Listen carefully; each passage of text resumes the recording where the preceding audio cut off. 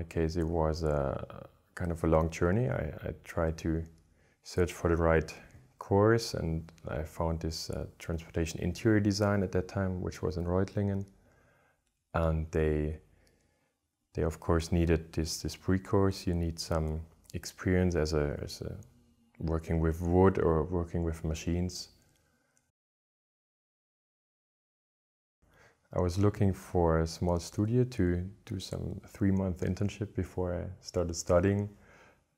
And they wanted to have sketches at that time, which was weird for me. I never did sketches, like to show someone, and was a bit shocked. So I just made 10 sketches in 2 weeks, and I went there, and she actually told me I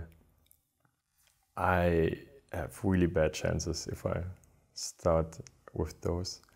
So she recommended me to do a pre-course where I spent like a whole year in a private art school. And after struggling a bit, I decided to go there, spend the whole year working like 8 hours a day on my map where I wanted to apply with.